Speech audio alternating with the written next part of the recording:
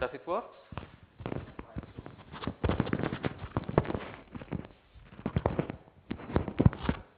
Maybe better? Okay.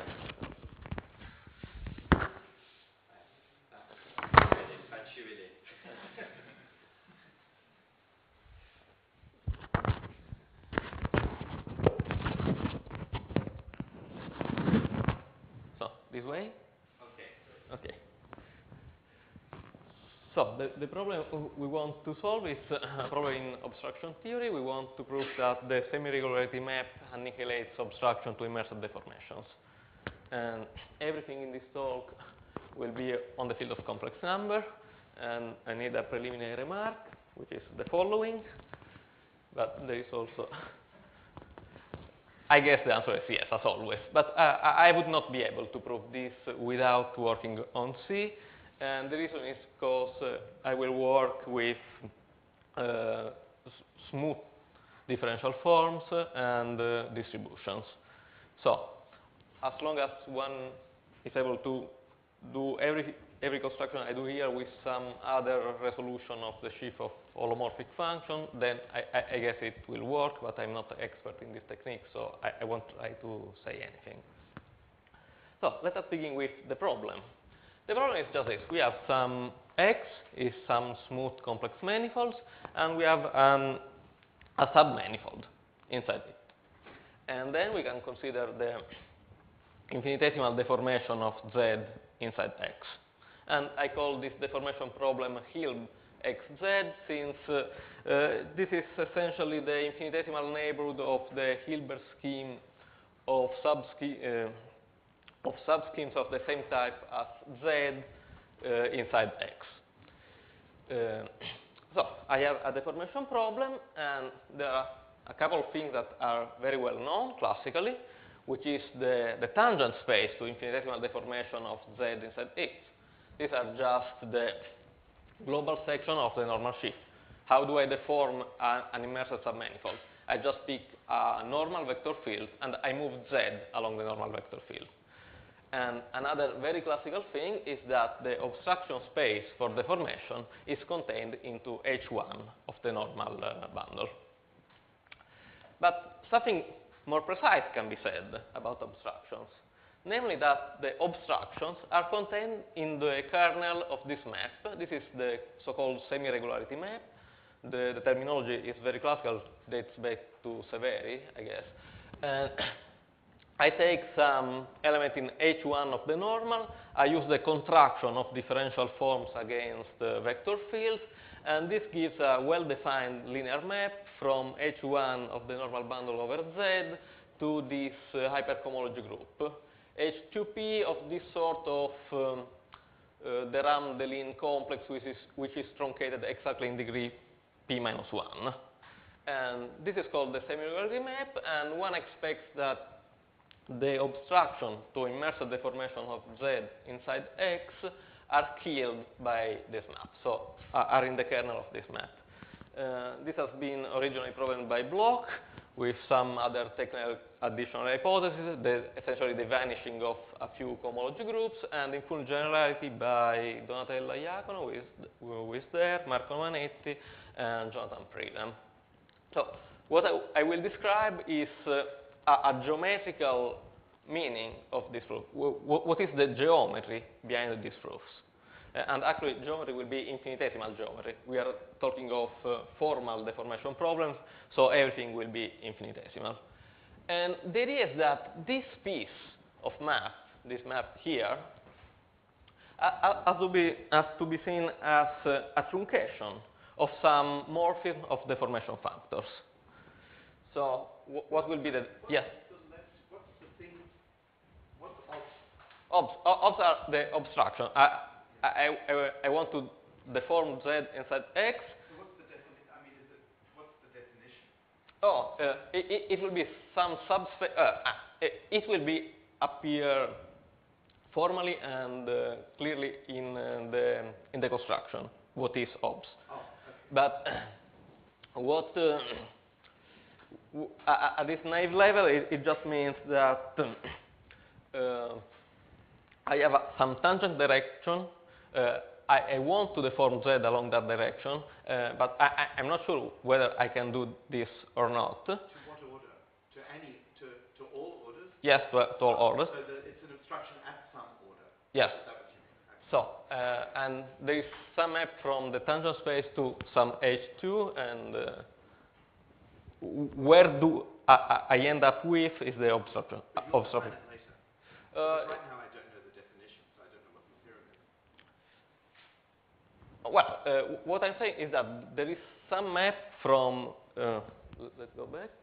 So, you know, that the obstruction to the formation Here. line in H1. You take the... I know, but is he going to, sure, but Yeah. what is it, what sort of, is it an algebraic variety, is it a formal neighbor, I mean, what is it? I just don't understand. I'm trying to follow the talk, and I don't know what else it is. What is this? Should I just think it's something that we all know what it is, or are you going to define it? That's all. Oh, no. Well, I will have this only for DGLAs, and the aim of the talk is to prove that I can construct a morphism of DGLAs that represents my deformation problem. And then my obs will be the obs of the DGLA problem. Great. That will be the strategy. Just to be patient. Yes, yeah, in a sense. So what is the idea? The idea is that I want to realize that part of geometrical data as the datum of amorphisms of deformation factors. On one side, I have the deformation of Z inside X, and on the other side, I have some other deformation factor, which I just evocatively call Jac2P, because it is somehow related to the intermediate Jacobian, but this will be just a name, a placeholder for some factor I will construct. And what do I want from this morphism? I want this to reproduce my situation. So I want that the obstructions to this deformation factor are just 0. So this map will map obstruction of this, whatever they are, to obstructions of this. And if the obstruction of this are 0, this means that this map will map all obstructions to 0, which is what I want to prove. Well, this map will map obstructions to 0. But I do not want that some map maps obstructions to 0. I want that precisely the semi-regularity map does this job. So it is not enough just to ask that we have something like this. I mean, if here I just take the terminal morphisms to the point, that will kill all obstructions, but it will not give me my theorem. So I want something more. I want that the obstruction map for this transformation of factors is the semi-regularity map. So this is what I want to build up. And as we learned in the previous talk, talking of infinitesimal deformation factors is just the same thing as talking of differential graded Lie algebras, or more in general of L-infinity algebras. So this naive problem has a formal translation, which is, oh, sorry, I'm going in the wrong direction, which is the following. I want to exhibit some morphisms of L-infinity algebras from G to H, such that G is the L-infinity algebra which governs immersed deformations of Z inside X. I want H to be abelian, or homotopy abelian would be enough. So I want the target to be just some chain complex. And then I want that the linear morphism between the H2s of these differential graded Lie algebras to be identified with the semi-regularity map. So this is the plan. I have to build phi. If I'm able to build phi with these features, then I'm done. So first thing I need to talk of are homotopy fibers of DGLA morphisms. So what are these? I start with a morphism of differential graded Lie algebras, and by definition, the homotopy fiber is some object, which I denote by Ho fiber of chi, which resolves some universal problem. The universal problem is to have a pullback up to homotopy with a given homotopy. So this arrow here is part of the data, and that object there, together with its homotopy, is universal when I have this data. So how do I explicitly construct such an object? Well, that is the universal property, but there is a standard way of producing such homotopy fiber. I just replace the initial morphisms 0 to m with some fibration, p to m, with this, which is equivalent to 0, and then I just take the ordinary pullback.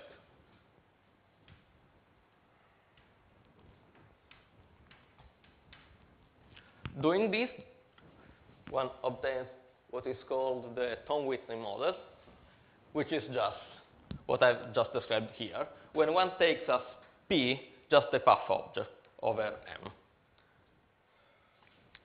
So this has good features. For instance, is a differential graded Lie algebra, and this is good because it makes all computation very simple.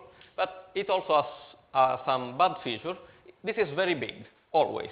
Even if L and M are finite dimensional, this object is an infinite dimensional differential graded Lie algebra. And this may be inconvenient. But there is also another model. Well, of course, there are infinitely many models. This is a standard one. There is another standard model, which is just as big as L and M. And it is just the cone from linear algebra, the cone of the morphism chi. The morphism chi, in particular, is a morphism of complexes. So I can construct L plus a shift copy of M endowed with the usual differential. And this is a chain complex which represents the homotopy fiber of chi in the category of chain complexes. And then what one shows is that actually that space, that complex, carries a natural L-infinity algebra structure that makes it a model for the homotopy fiber of chi. So the two bracket is just the Lie bracket on L and this mixture of the Lie bracket of M together with the morphisms, and then we have all the other brackets, and here is where the Bernoulli numbers Ezra was mentioning appear. So this model is convenient because it is very small, but we pay having a small model in having infinitely many non-trivial operations. And in this talk, both the models will play a role. So these are homotopy fibers of DGLE morphisms, and you may be wondering why I'm talking of this, because I was talking of the deformation of Z inside X. And the reason is the following. This allows me to exhibit an L-infinity algebra which controls deformations of Z inside X. So let me explain how I arrived to this definition. Well, we have seen in Markov's talk that there is this. Yep. Oh, I'm off the limit. So inside the. Oh, so I have to write there.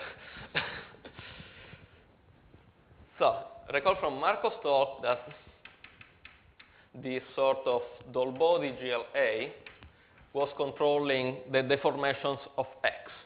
So this is deformations of the complex manifold X. And if I consider the sub-DGLA of vector fields that are tangent to the submanifold Z, then I can use these vector fields to deform X and to deform Z. So if I consider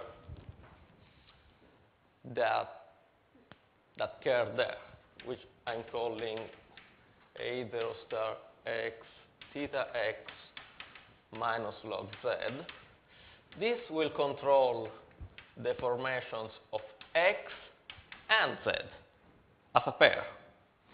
And the inclusion of this inside this is just the forgetful functor from deformations of the pair to deformation of one of the two objects. And now I have these two deformation functors, and I can take the fiber. What is the fiber? Well, these are two groupoids. So the fiber will be an object here together with a morphism from the image of that object here and the trivial morphism here. So it will be a deformation of the pair.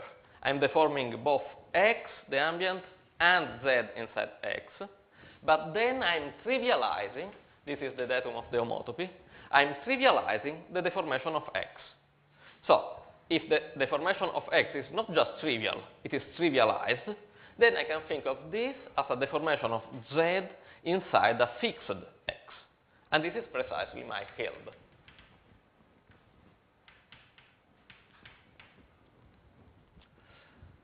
So I see that at the level of deformation factors, Hilb naturally arrives as homotopy fiber.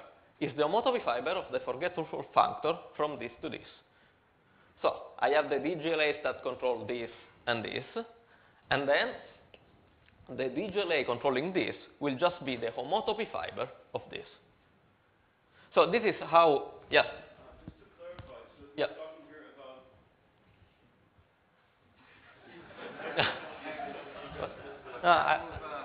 Just move? Okay, yes. you are talking about local sections of Yes, those are global, and I'm in the smooth category, so everything is C infinity. Well, indeed, you can do this also algebraically. What you have to do is, well, here I'm using this particular DGLA, but this just serves as global sections of some fine resolutions of holomorphic vector fields. So in the smooth category, I can just take Dolbeau. Otherwise, I just take derived sections of the original sheaf, and that will work in an algebraic way. So these DGLAs here just serve as resolutions of the holomorphic pair. Okay, so this solves the first step.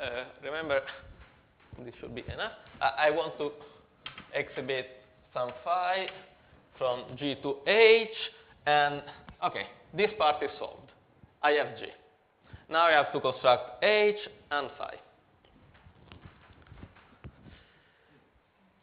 So, okay, this is what I just said. And to construct H and phi, the main technical tool will be something which is called Cartan homotopy. So, it starts with just two DGLAs and a morphism of degree -1, which will not preserve anything. It will not preserve the bracket, but of course n-1 is not even a DGLA, so it's meaningless to ask that I will preserve a bracket. It will not preserve neither the differential. It is just a morphism of graded vector spaces. And then I can consider the differential of I in homomorphism from L to M. This is a natural structure of chain complex. The differential is that expression there. And now L will be a morphism of chain complexes between L and M, and I will be a homotopy for this. But here I'm not working with chain complexes. I'm working with differential graded Lie algebras. So there is more structure. And having just this will not be enough to say that I is a homotopy between L and 0 in the category of differential graded Lie algebras. This just tells me that I is a homotopy between L and 0 in chain complexes. So I need some additional condition to be able to say that that I is a homotopy between L and 0 in differential graded Lie algebras. And the condition I need are just these two very explicit conditions. I of AB is IA LB, and IA IB is 0.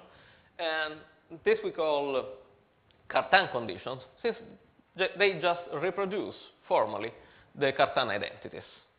And indeed, if you ask me which is an example of Cartan homotopy, well, the prototypical example is just this.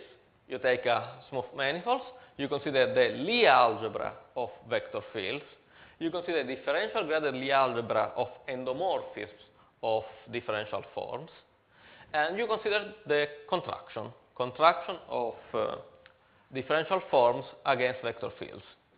This is a Cartan homotopy, and the identities I need to check are just Cartan identities. And this has also a holomorphic version, which is exactly the same thing, in which I replace vector fields with precisely this DGLA here. And now the DGLA morphism L, the one I always call the Lie derivative, happens to be the holomorphic Lie derivative. Yes? If your notion of, if the condition that your homotopy is satisfied, is that the same, somehow the same that it's a derivation with respect to the Lie structure? Sorry. Degree minus 1 homomorphism. Yes, I. that one. Does that mean that it's a derivation with respect to the algebra structure in some way? No, I'm not sure. I don't think so. This is what happens in associative algebra, the homotopy between homomorphisms. Oh, I have not thought of that, but we can try to see later.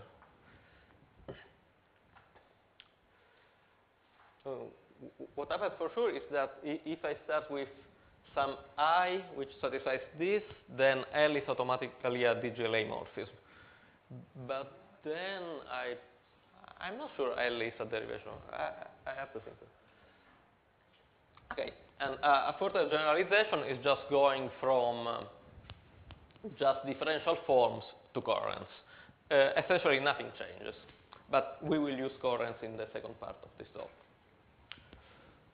Okay, but in the title there was a double homotopy fiber, and this means that I have to tell you something before, and this is not very interesting. Neither is this, but first I have to tell you why I'm talking of Cartan homotopies just after I've talked about homotopy fibers. The idea is that the two are strictly related. So just consider a Cartan homotopy from L to M and assume that the image of L, of the Lie derivative, just takes values in some sub-DGLA. So I'm going in something smaller than M. This I can depict this way.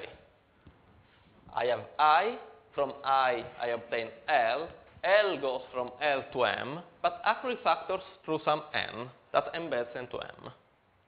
And the datum of I was the datum of a homotopy between L and 0. So I have this kind of diagram here. And now, recall that the homotopy fiber had a universal property exactly with respect of diagrams of this kind. So here I have the maps and the homotopy. I need this I here to say that this diagram will naturally induce some diagram of this kind. Now recall that homotopy fiber is just something which is defined up to natural equivalence. I just work with different models of this object. And the map phi here will depend on the model. And I've constructed that cone model, because for the cone, the map is the simplest one. Remember, cone was made of two pieces, L and M in degree minus 1. And I want to give some L infinity morphism from L to the cone. And this is just L, the degree 0 part, and I, the contraction, in degree minus 1. This is a linear L infinity morphism from L to the cone of the inclusion. Okay. So, as I was saying 2 minutes ago, in the title we have double homotopy fibers, and this is because just one homotopy fiber will not be enough. We need two. And needing two means that we will need not just one Cartan homotopy, but two, and these two will have to be compatible. So we need to have some commutative diagram, strictly commutative, it's not homotopy commutative, it's really a strictly commutative diagram of Cartan homotopies. If I have a diagram of this kind, I can take the Lie derivatives, and I will get a commutative diagram of DGLA morphisms. And now the assumption to be done, okay. By naturality, this will, of course, give Cartan homotopy between the Thom-Whitney models. And here is where I use that Thom-Whitney was a DGLA model. And the Lie derivative is just a pair of Lie derivatives. So now let us make the same assumption that I made a minute ago with a single Cartan homotopy for a Cartan square. So let us assume that both Lie derivatives takes values in sub-DGLA. So assume that we have this situation. So it becomes to seem something very artificial. But I will show you that this kind of situation is extremely natural. It's extremely simple to build Cartan squares. This is what will make the construction, in a sense, effective. So if I have this situation, then what happens?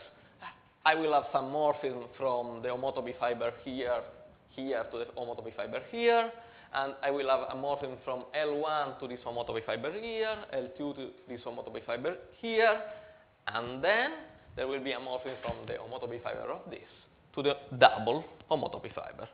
This will be the very abstract construction, which then we will have to bring back to geometry. So, the fact that using the cone model, the L infinity morphism was very simple and very explicit.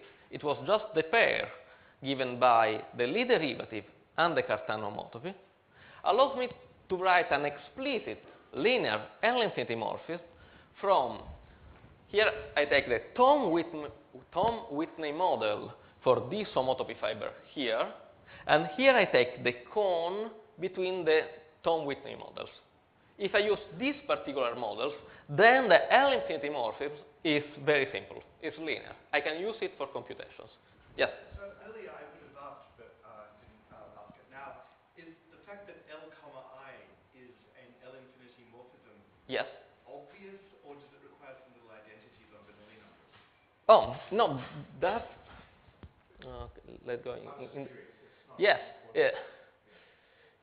It is actually obvious, and well, it is. Let's say it this way: that there must be some L infinity morphism follows from the universal property. But the fact that there is such a simple one is just a matter of this fact here. You see, here you have IA LB is I of AB, and the commutator of two i's is 0. This means that if you have two i's, let me write it here. If I have IA, IB, LC, this will be 0. And now look at the explicit formula for the higher brackets.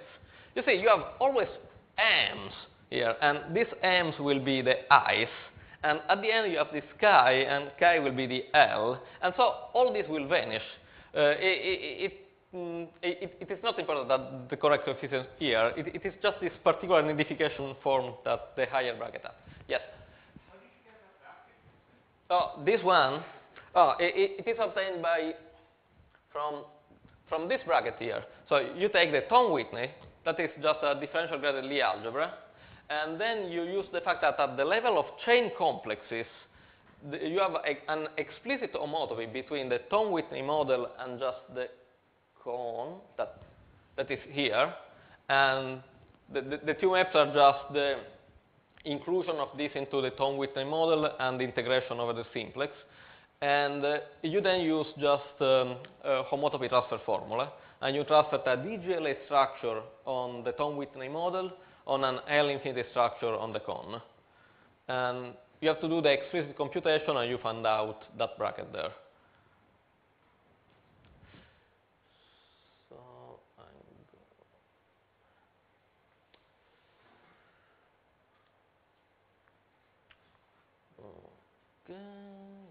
okay. We have this particular L infinity morphism, and having this particular explicit form allows me to make computations. For instance, what is the H1 of this morphism, or the H2, or in general, what is this morphism in cohomology? This is very simple. I assume that one of the morphisms, the vertical morphisms, phi L and phi M, are inclusions.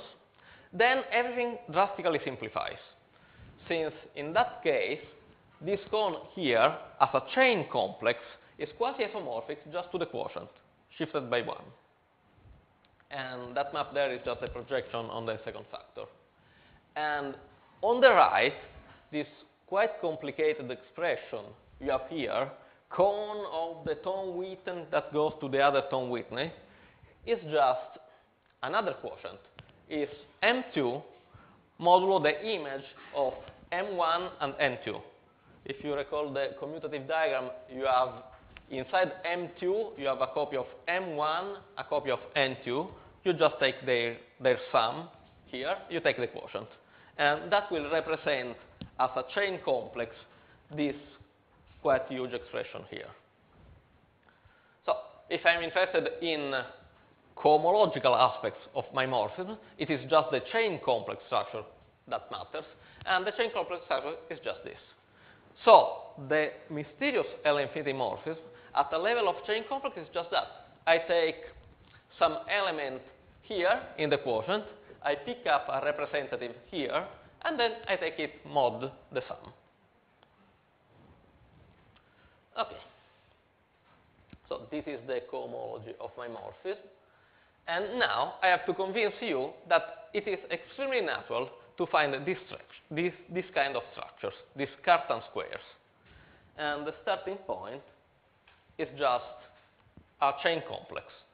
So we start with a chain complex V, and I consider the DGLA of endomorphisms of V, and I consider also the affine endomorphisms.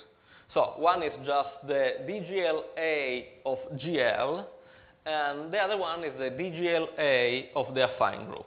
So I admit to have also translations.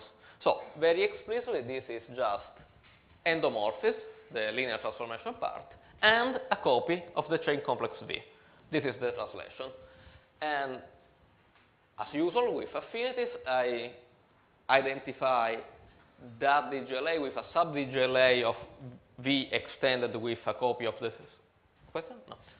of the scalars, and the induced brackets are just this. So, what I will use is that endomorphism of V can sit in many ways inside affinities. I just have to pick a vector, V. It will be a degree 0 closed vector. And I define JV this way. So the linear part is just the F I take. And then my translation is minus FV. So if I look at the expression for the bracket and the differential, I can see that this JV is actually a DGLA morphism, and it is obviously an injection. But if you ask me, how do you think of this particular embedding of that DGLA into the affinities? Well, this is nothing but the stabilizer of V under the action of the affinities. So just as in linear algebra, you pick a point and you have a copy of GL, which is the stabilizer of that point under affinities. So it is just that. And in particular, when V is 0, this is the canonical embedding of endomorphism. But you have all these others for every V. You need V to be a degree 0 closed element, otherwise it will not work. And another subalgebra you see from this expression, is just V with the 0 bracket and its differential. So as in ordinary linear algebra, you will have the exact sequence of DGLAs that has V that goes into affinities that projects onto endomorphisms.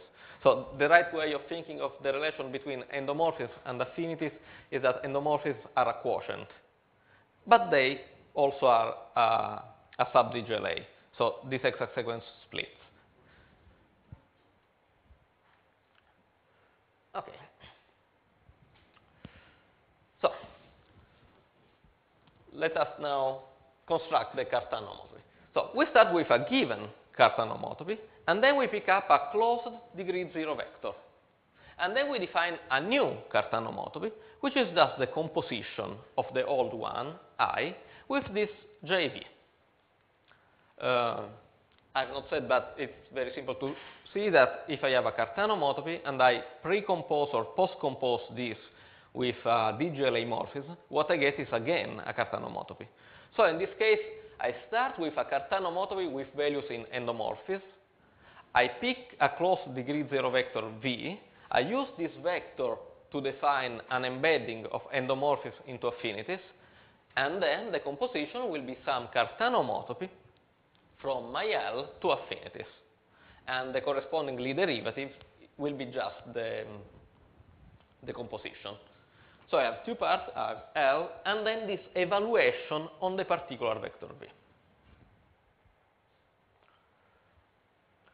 Okay, so far we have built, the ingredients are one Cartan homotopy, I, one closed vector, V. Out of this, we have built that Cartan homotopy. This is not enough, because in a Cartan square, I need also another DGLA. So I have to use the same ingredients to exhibit some DGLA. And this is just the elements in L which are killed by I and L.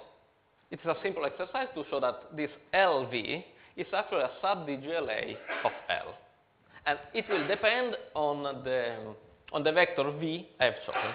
So I fix V, and this gives me a lot of data. Gives me the IV and gives me this LV. And then the main result is that this is a Cartan square. So I consider the Cartan homotopy IV defined by V. I restrict it to this DGLA LV.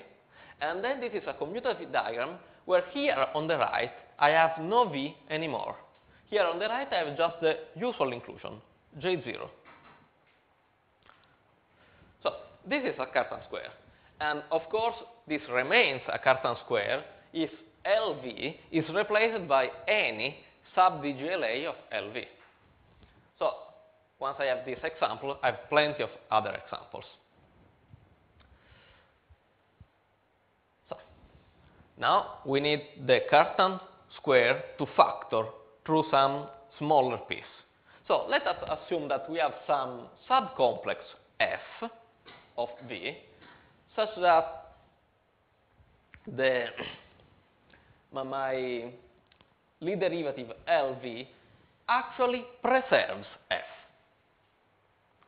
Then I am exactly in the hypothesis of that abstract French theorem I had before, the one with just an abstract Cartan square and a factorization, and I obtain something like this.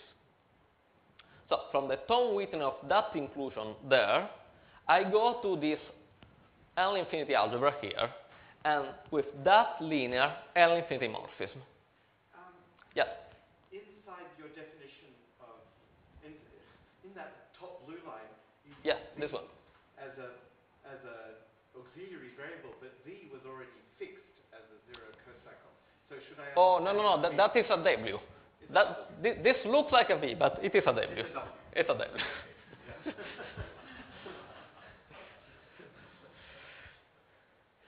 So, okay, so I want to say that this is the morphism phi I had promised at the beginning. So, this here actually looks like the G I've talked of. This is the homotopy fiber of some inclusion. And now I have to convince you that this guy here is homotopy abelian. But what is this guy here? Well, okay, this is just a model for something which is intrinsic, which is the double homotopy fiber of this square. Indeed, how do I end up with this cone of Thom-Whitney going to Thom-Whitney? I just start with the commutative square. I take one model for the homotopy fiber here. I take one model for the homotopy fiber here. In particular, I have chosen the Thom-Whitney model in both cases. By the universal property, there is a morphism between the two. And then I take the homotopy fiber of this morphism here. So that cone of Tom Whitney is actually the double homotopy fiber of this diagram. But it is a model. It is only uniquely defined up to equivalence. So let me show you that there is a much simpler model for that object there. So the idea is that the homotopy fiber of the inclusion of endomorphisms into affinities is just V shifted by 1. Well, why is this true? Well, of course, here I have affinities, here I have linear endomorphisms, and there is a piece that is missed, which is just V. But V would be here, downstairs. So when I took it as a fiber, it has a shift by -1. So this would be an obvious statement if I were talking of chain complexes. But here I want this to be homotopy fiber of DGLA morphisms. So something more subtle is happening. And this is precisely what I was hinting before, that we have a split exact sequence of DGLA morphisms. So here I'm taking the homotopy fiber of a section. And the homotopy fiber of a section of, well, this is a fibration, is always quasi-isomorphic as a DGLA to the fiber shifted by -1. So I need this particular diagram for things to work. Obviously, in chain complexes over a field, this would always split. So this would always be true, that here I have V -1. But to show that here I have V -1 in the context of DGLA, I need that to split as a sequence of DGLAs. Okay, and now you can imagine how this is completed. So here the missing piece was V, and there the missing piece is F. And so here, this cone here is the homotopy fiber of the inclusion of F into V. And again, the same story. What is on the right? I have F inside V, and here this is a fibration over V mod F. So on the left appears V mod F -2. Well, then we are done. I just need to tell you which are the geometric ingredients now. So start back with, I said compact, well, it was not needed compact. Just a complex manifold, and Z some codimension P complex submanifold. Then, I consider Z is a closed submanifold. I look at it as a current, and as a current, it will be a closed current. But I want a degree 0 closed element. So I consider Z as an element in the shift distributions. V would be a closed current in degree 2p. So I shift my dx are my distributions, and I take as vectors, graded vectors, or better, chain complex V, the x shifted by 2p. If I make this choice, I have a chain complex, and I have a degree 0 closed element inside it, which is just my Z. And then I take as subcomplex of this the the P part of the Hodge filtration of currents. So I take currents of type IQ with I, which is greater or equal to P. So I have F, I have V, I have a degree 0 closed element into V, and then the DGLAs L and tilde L.